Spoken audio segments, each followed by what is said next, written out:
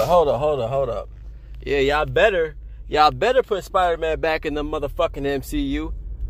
Look, I wasn't tripping on the news when I heard Spider-Man. Like, everybody was freaking out on the internet like Spider-Man's kicked out the MCU. I knew that wasn't gonna last. I knew there was no way in hell that Disney was gonna let that shit happen, right?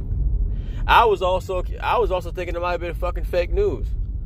Even if it was or wasn't, Disney wasn't gonna let that shit happen, right? They got one more movie to do. We all know there was 3 movies that's supposed to be done. They got one more movie to do.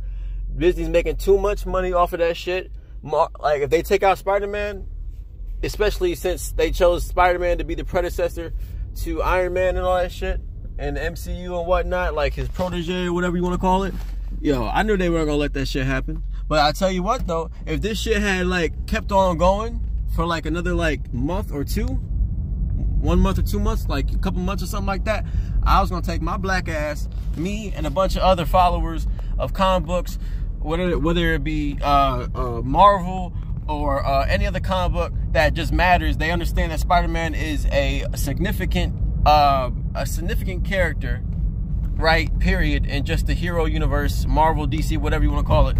You know, I'm not saying Spider-Man's in Marvel. Don't come for me in the comments, motherfucker. I know Spider-Man's in Marvel, you son of a bitch.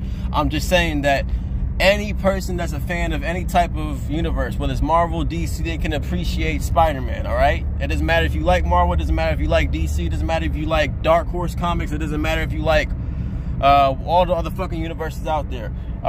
We all appreciate Spider-Man. Do not take that motherfucker out the MCU, all right? They got too much shit going on. They got too much stuff in play. They got too much stuff rolling, all right?